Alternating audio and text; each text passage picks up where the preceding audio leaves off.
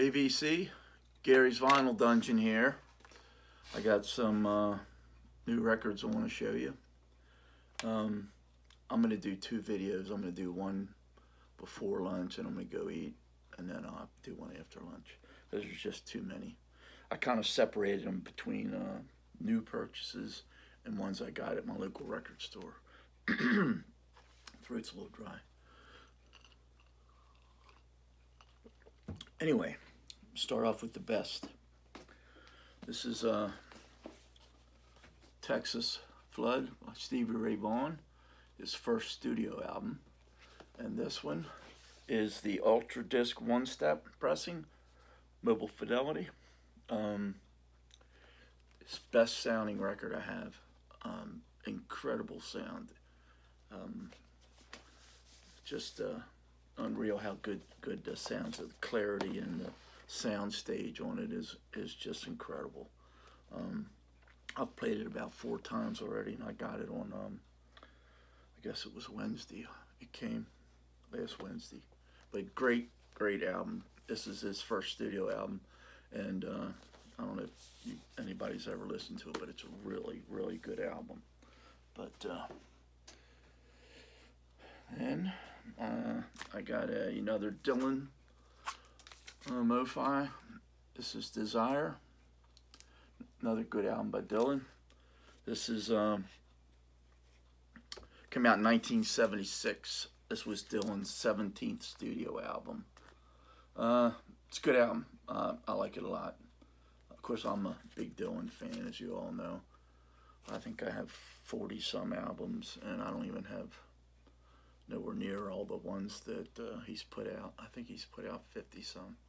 But, yeah, another good album. Great sounding album, too.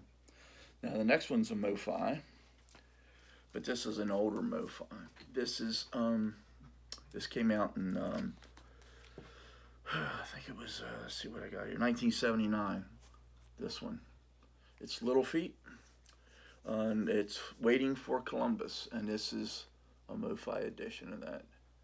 Came out in, like I said, 79. Good sounding album. It's not as good as they do now. Now the records are just impeccable. They're just so clear, but this one isn't quite as good. And I remember a lot of other people saying the same thing. The older Mo-Fis didn't sound quite as good as the newer ones, but it still sounds good. I have 2 copies of this. It does sound better than the copy I had, but it doesn't sound as good as, like I say, the newer, like the Stevie Ray Vaughan album is incredible. But yeah, that's all the Mo-Fis. Next up, I got 2 Black Sabbath albums. This one is Sabotage. This came out in 1975. This is their 6th studio album, and I know you guys know this, but it's a gatefold. But I had all of Black Sabbath on CD, and I just started getting them all on vinyl. It's got some great songs on it. I like it.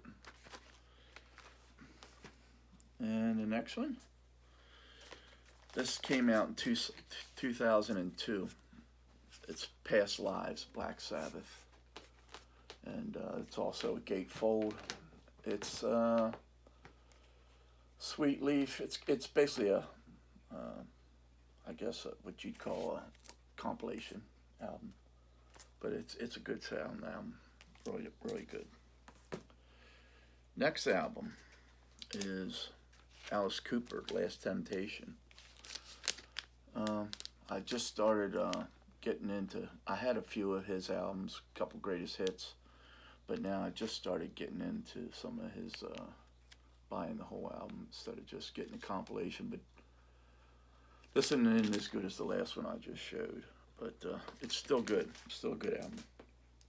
Next one is ZZ Top, and that was Alice Cooper's 20th studio album. This is 2nd studio album by ZZ Top. I ordered the first one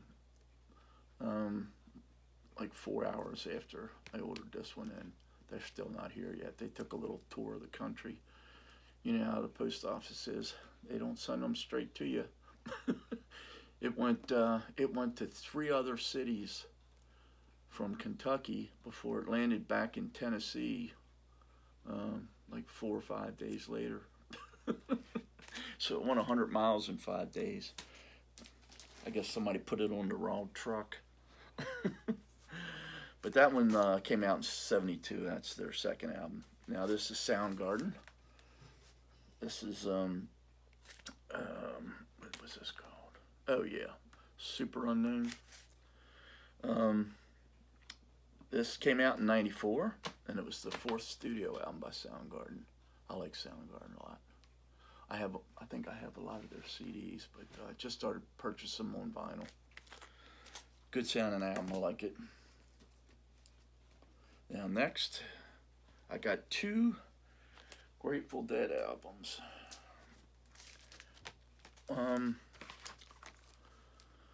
First one here is called Oxo Moxo. It's, I don't know if anybody can see that on there, but it's really a weird saying, and I looked up the phonics on it, and that's basically, I think I was saying it right, but good album. I like it. This came out in '69, and good album. I like early Grateful Dead. And then this one, this is Anthem of the Sun. I think this came out the next year. No, this actually came out in '68. It's their second studio album. Now, I usually don't buy picture disc, but when I seen this one, I had to have it. It was just too cool looking. But yeah, it's pretty neat looking. Then it's got the band on the other side here. But yeah, like I said, and the first song on here is a little noisy. That's why I don't like to buy picture discs. They just don't have the quality of sound like regular discs have. This is a 50th anniversary edition. This just came out, but like I said, I thought it was cool. I don't usually fall for the picture disc. I've got a few, but they don't, like I say, I always found they didn't sound as good. But next album, Green Day, American Idiot. I have every Green Day on CD. I just started gathering up their albums. Let's see, where did this come out? This came out in 2004, American Idiot. It's the 7th studio album by Green Day. Holiday, Boulevard of Broken Dreams, a lot of good songs on here. Wake Up When September Ends. Just a plain, you know, all good album. The next 2. Now these went, I ordered 2 sets of 5 albums. I ordered one, and then I had dinner, and then I come back and ordered another set. And these 2 here were in the second set that went traveling around the country before it got here. But I know I bought a Green Day album, and I said I had them all, but I was waiting on these to show up. And these were 2 albums that I got. This is The Long Road. This came out in 2003. This is their 4th studio album. But a lot of good songs on it. Someday, Because of You, Feeling Way Too Damn Good. I like Nickelback. This next one is Feed the Machine. This came out in 2017, and this is their 9th studio album. And I really enjoyed this one. This is a good album. Of course, you got to be a Nickelback fan, but I don't usually see people show many, and I know I've mentioned that before, but I don't see too many people, you know, showing too many Green Day albums. Man, my throat's dry.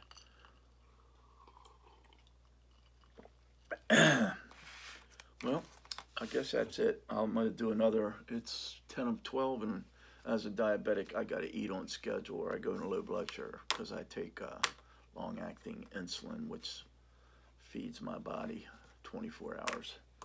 But I'm going to do another one after lunch, and they're mostly all stuff I got from my local record store. I know I've mentioned it before, but it's Rest in Peace record shop, and it's a guy named Chuck runs it. And actually, that one older MoFi I got at his store, but I just wanted to show all the MoFis together. But I told him if he ever got any, older MoFis, then let me know and just put them aside. And if it's somebody I like, I'll get it from him. But okay, that's it. Everybody have a great day. Take care now.